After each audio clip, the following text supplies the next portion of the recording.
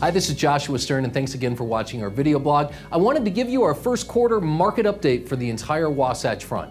So, how does the first quarter of 2017 compare to the first quarter of 2016 along the Wasatch Front? First thing to know is that our average sold home price is up to $308,000. That's 11% higher than the $277 in the first quarter of 2016. And as I'm sure you can imagine, the average days on the market for a home to sell are decreasing as well. In fact, by about 10% from 59 days down to 53 days. We're seeing the amount of available homes to sell decrease. Our inventory, which was already low in 2016, is down another 4.25%. So as a result, the price for listings, the average price for listings are up by about 8.5%. So what's interesting right now, the amount of properties that are in pending status, meaning an offer's been accepted between a buyer and seller and it's just waiting for closing, exceeds the amount of properties that are active for sale.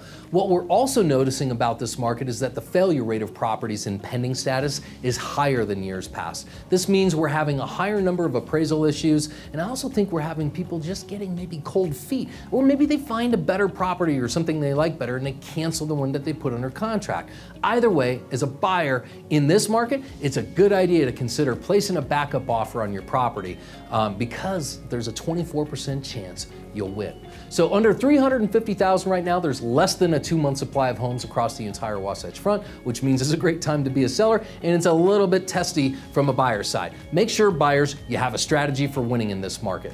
Based upon my experience coaching other top agents in the United States, the market in Utah is similar to the markets from east to west and from north to south. Inventory is just straight up tight. Prices have gone up, interest rates are still very low, and I suspect we'll see this type of market through the summer and through the fall, perhaps through the rest of 2017. So take advantage while you can. If you have any questions, my contact information is below. Thanks for taking the time to watch our video blog.